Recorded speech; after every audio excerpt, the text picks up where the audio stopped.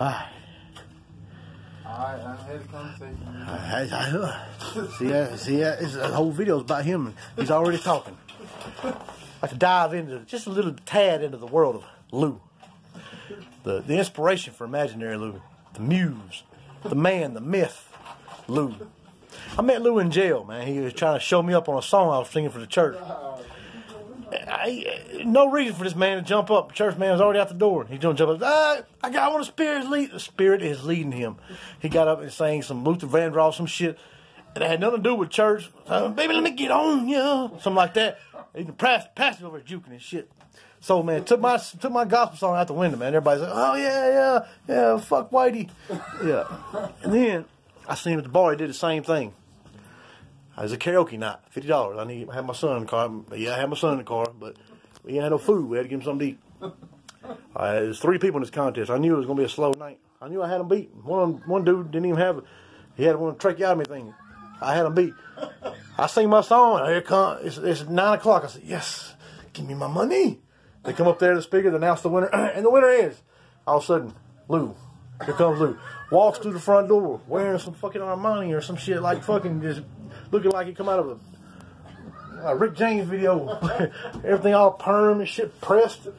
He walks up, he said, is it too late? They said, not for you, Lou. Then I heard somebody back there say, he won 2 weeks ago. Lou's like, oh, I can't do it if I win. If I won 2 weeks ago. They're like, oh, no, nonsense, Mr. Hunter. Come sing. He got up there and sang, I think it was Marvin Gaye or something like that. Whatever the fuck it was, it blew me out the fuck. I knew I didn't have a chance, man. Didn't have a chance. I just looked back here and I started getting crackers and shit off the bar for my son. They got you know how they got the crackers and shit up there? I was like, I'll make sure they ain't easy, man. I got to get him something. I didn't want to, because I knew better than ask Lou for some of his $50 he just won. $50. We'll get to that later on, too. That's pretty ironic, $50. We'll get to that. Anyway, of course, Mr. Gay wins the contest. Fucking in his Armani suit, $50. He took the shit. I knew it. He got the shit from Belk. He took it back the next day. I know he did. Still had the tags and shit on it. He did all that purposely. Come take that money so I wouldn't get it. Then he want to say, have the nerve to stop me at the bar and say, hey, you know you got your son out there in the car. That shit ain't no good. We gotta rise above that shit. You can't have your son in the bar. I said, Lou, you just came in with 2 fat girls. Aren't you married? He's like, well, no, that's my cousin. No, that's your cousin, man. Might be 3 of your cousins. Anyway, without further ado, the real Lou. That's the real Lou right there. Well, yeah, he ain't got none of my. He got my hat on, but that's about it. He usually got all my clothes. If Lou ever says, "Come here, let me holler at you," well, I got a deal for you. Grab your motherfucking wallet. Approach with caution, because he's got something. He's got a deal for you, all right. He's gonna get you out of something. He gonna give you. Let me inspect this shit. I just traded him a pair of brand new A-key. These motherfuckers, I guarantee you they don't work. And they got. Anyway, he just got me a brand new set. Let's see here. All right. Anyway, here it says that's one thing about Lou. Second thing, don't ever loan Lou money. If you loan Lou money, you're not subject to get it back for at least 3 to 4 weeks. And that's if that. He'll come by you with at least 17 PayPal cards. Brand new. He ain't got his name on it. It says customer. Prepaid customer. Hey, I was going to send, I got to see the, yeah, I mean, you got a card, I'll send it to you, PayPal. I was like, okay, I got a card, but, yeah, just send it to me on PayPal. All right, what's your information? They be typing this shit in his phone. All right, it's sent. Motherfucker, it's never sent. Then 2 nights later, he's not come over. Oh, yeah, man, see what it was? I used the wrong card. You got Vesicomo? I was like, what the fuck is that? He's like, Vesicomo. So it's like PayPal. You use it. I was like, no, man, I downloaded Vesicomo. Shit, don't.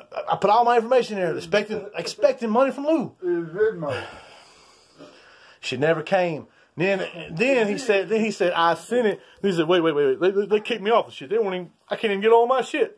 But man, you can't get on your account. How you gonna create an account and they won't let you on your shit. They give you security questions, all kind of shit. No, they just took my shit. She changed it. He's talking about, it must be talking about his ex. She did. That's another, Lou's ex. Oh God. Let me take this. I gave Lou I worked all day at Walmart. One of them days where I had to get to Walmart and I don't know why. I had no fucking clue why. But when I got there, I figured it out. I had a big-ass fucking gift card. Big-ass gift card. And I said, man, Lou said, I got to go. I'll be back in a minute. I was like, well, here's this card. Get me some chicken. That's all I said was give me some chicken. I was starving to death. There wasn't no food in here at all. 13 hours later, Lou comes bouncing in with a motherfucking Cornish game duck. A whole duck. A whole, like somebody put a chicken in a microwave and it shrunk up. And then half of that bitch was eaten. I was like, damn, Lou, you can't even. We'll see what happened. I went to see my ex, and they was hungry. They was hungry. I was hungry, Lou. I didn't want no duck. I wanted some food. He spent all the fucking money, all grocery money on it. Man, God damn. And she beats him. That's another story, man. But get back to Lou. Lou keeps him a fucking snow bunny. He whole time I was with, never mind, I'm going to go there. That's something better. Anyway, old Lou. Imaginary Lou was created because on the precept that Lou, every time he leaves, if he says, I'll be back in a minute. He might leave, come back in a minute. He might be back, actually. But if he ever says, I'll be back in a minute. With a fist bump. If you ever fist bump this dude, you're liable not to see him for 3 days. Fist bump or loan him money. You ain't going to see him for 3 or 4 days. So what? I mean, he's always going to come with something like, come in. He's got a mean-ass fucking poker. The man wins poker tournaments for a living. Don't ever listen to his poker, watch his poker face. He's like, yeah, come in for a minute. I ain't got, you think I could get, yeah, if he does that shit, he starts doing that shit, you're in trouble. You're in trouble. Like I said, grab your fucking wallet, grab everything of value around you, because he ain't going to take it. Lou ain't going to do that. He's just going, when he's doing it, it's like a fucking force of Star Wars. This shit'll come to him. He's like, throws a charm on it. By the time he talks you out of your own shit, you could need a brand new heart. God forbid. You could need a brand new heart. And somebody could deliver you a heart. You got it on your bed. About to put that bitch in. Lou could knock on the door. You come over there and Lou's like, holler at you. You think I could get that heart? No, Lou don't need a fucking heart. You need a heart. You about to die. You got your shit cut open. About to change the shit out. I mean, you just about to change the shit out. You got gloves on everything. Oh, Lou needs it. So you fuck around and give your heart to Lou. Give the new heart to Lou. You fuck. You can't give him the old one. He'd be like, nah, I want that one. He's fucking picky. He wants the new heart. What's he gonna do with it? He don't need the new heart. He takes it anyway. You die. You be like, oh shit. You die. But Lou's got the heart. That's how much he can talk you out of anything. Just beware.